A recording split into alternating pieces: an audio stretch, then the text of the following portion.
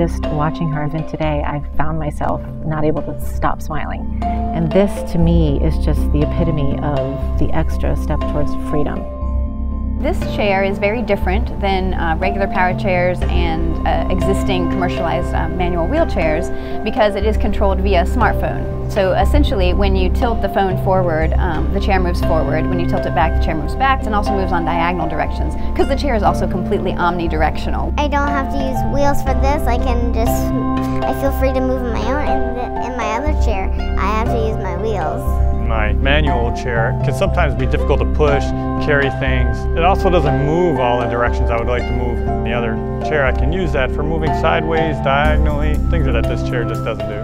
I think it's very exciting seeing Mary Lynn dance with her, or me even being with her, seeing that freedom, that closeness.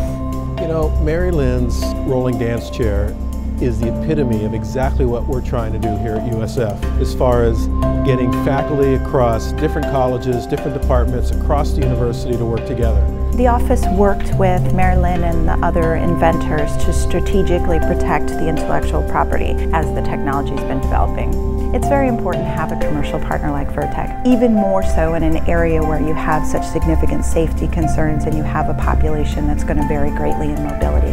Another aspect of this chair that's really unique compared to other wheelchairs is that it really restores those psychosocial connections in such things like the height change so that we're allowed to have eye-to-eye contact, you know, just the ease of hugging, walking side by side, hand-held as well, because the person doesn't again need to worry about controlling their chair, they can just connect. When I'm in the chair, I feel free.